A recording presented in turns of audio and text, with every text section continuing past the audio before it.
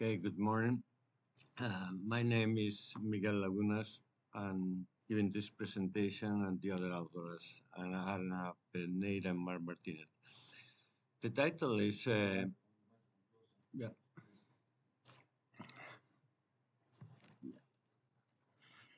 yeah, the title is Adaptive Function Approximation, based on the DCT, the Discrete Cosine transform.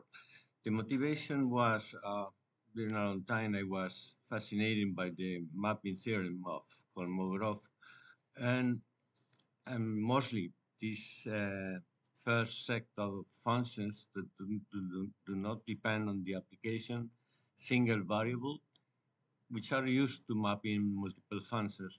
You know, in neural networks, the theorem of Andrei Kolmogorov was not used, claiming that the perceptron was not similar or not the same that the functions in the hidden layer Andrei described. So I was working in one alternative for the approximations of these functions, and one of the things I discovered or we find out is that making adaptive, I mean making the nonlinear function depending on the application and self-designed, the performance of the perceptron improves a lot. So today I'm going to present you which is the model, which is very basic, basic in linear systems, as well as the use of the basic LMS or the gradient algorithm for supervised learning for this model. Next.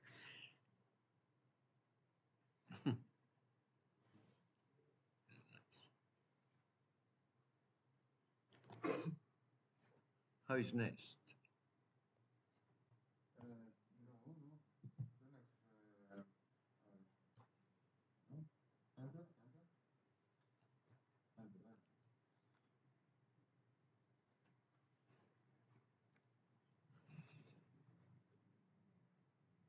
Yes. Oh yeah. Okay. Sorry. Um, Basically, from the beginning, the classical polynomial model for nonlinearities can be understood in that manner. I don't say this is the formal way to do it, but it's just to explain it in a different manner. You take the inverse Fourier transform of any function of x, then you take the approximation in the Taylor series of the exponential, you get this expression, and then at the end you arrive to a polynomial model. Of course, the system using polynomial approximation didn't use this way because the quality of the approximation, as you know, is concentrated in a single point.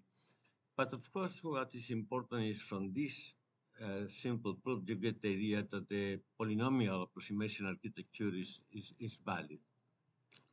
What is the problem of the, and of course, making that this approximation has a uniform quality in the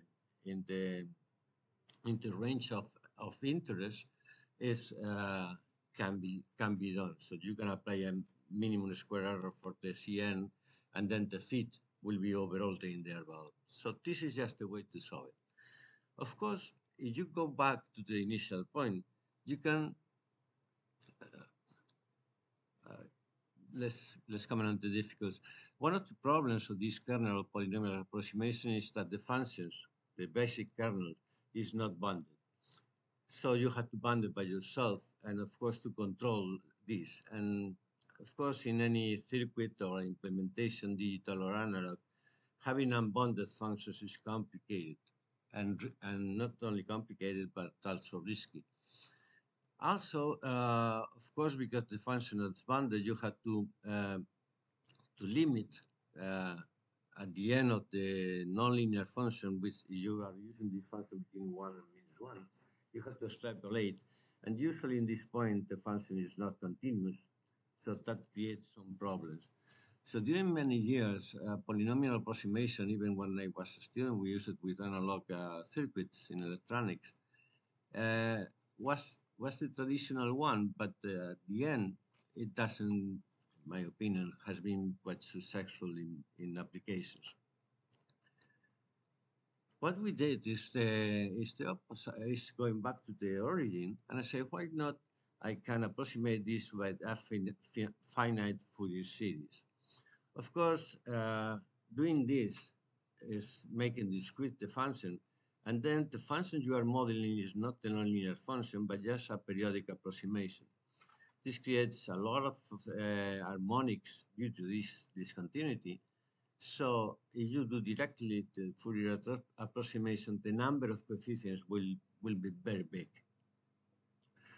The problem with discontinuity is, you know, that any discontinuity in the first function, in the first derivative, second derivative, is increasing the number of side errors. So you have to use the approximation that promotes the most continuous approximation.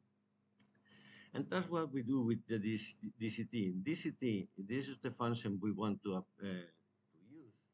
This is the extrapolation we make. You see, in that way, even for odd functions, or even functions, I'm sorry, or odd, you see the discontinuity here is very alleviated. So the number of coefficients you will need in the approximation using cosines will be much lower, and that is the magic of the discrete cosine transform.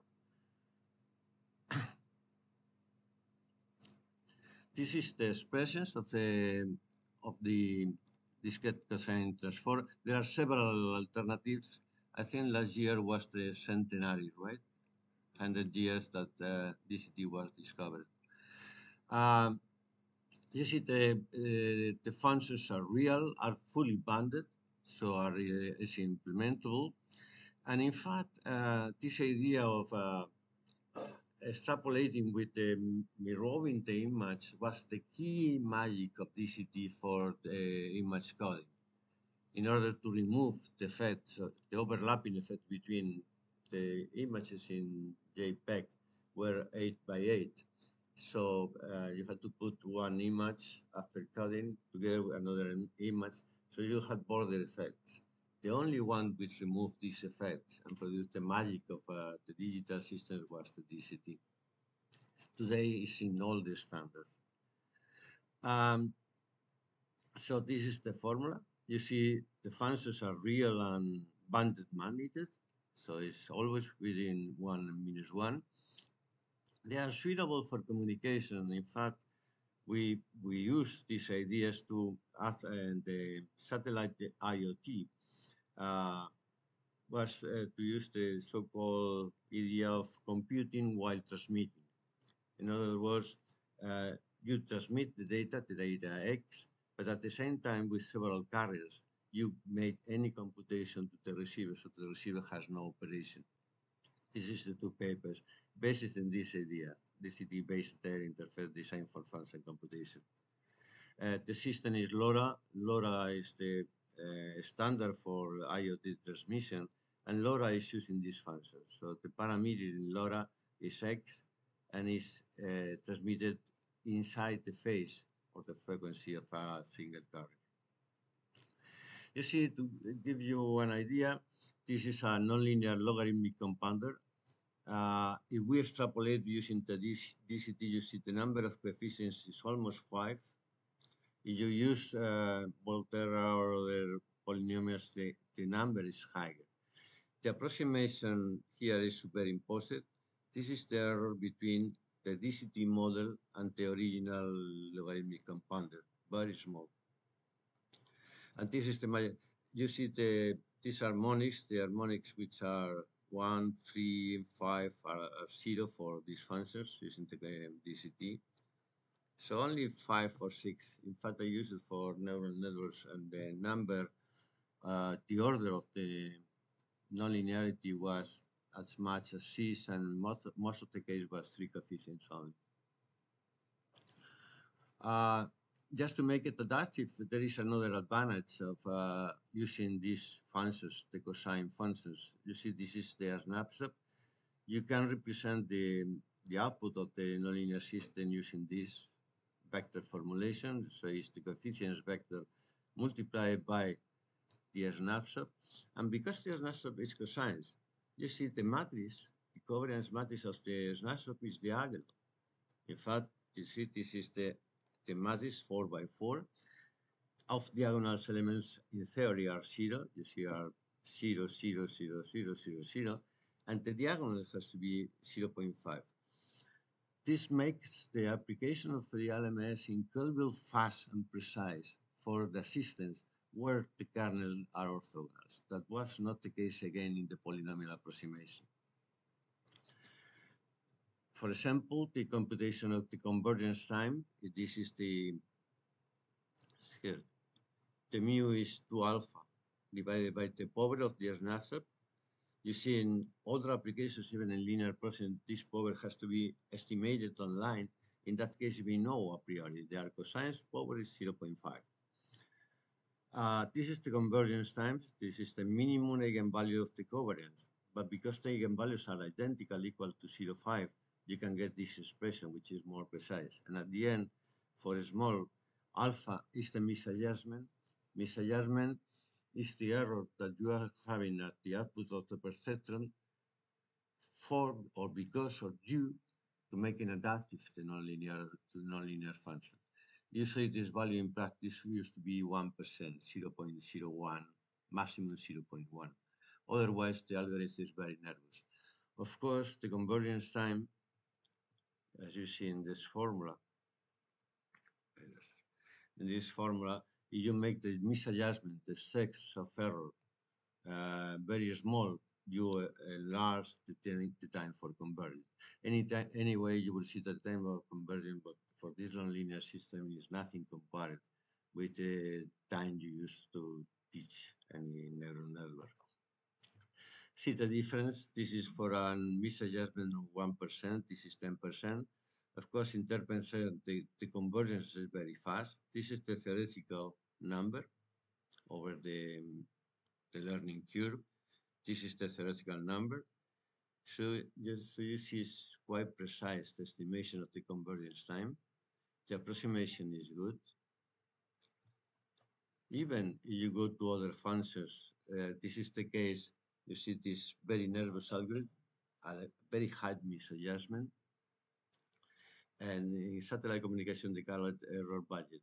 So you can make anything adaptive whenever the misadjustment then pass over the error budget. This is very small. You see the value of this zone and this zone. In this case, the scale, the value is 6.12. In that case, the error is lower. This is the approximation for the square of the input, and this is the square root. You see the quality. This is the error between the adaptive version and the theoretical version. Is very, very small, even for that case. And that's all. Just to show you, to recall, is a new model for nonlinear function, single dimension. Kernels are burned, are orthogonal, and can be implemented with voltage control oscillator in analog or in digital without any problem. It's a periodic extrapolation. Because the extrapolation of the nonlinear function is periodic, you can provocate bumps in the response of the perceptron. Full adaptive control, perfect control of convergence time and misadjustment at the trade-off, which is between these two. Suitable for computing while transmitting, as I mentioned it. And what we are doing now is using this for enabled perceptron close to 1D functions in the cosmograph mapping. This is a feed-forward single hidden layer use of these nonlinear functions in traditional perception. That's very good. And that's all. Thank you very much for your attention. Thank you very much. Any questions?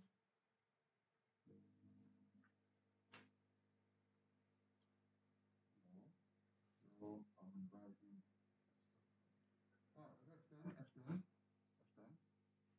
F10. F10.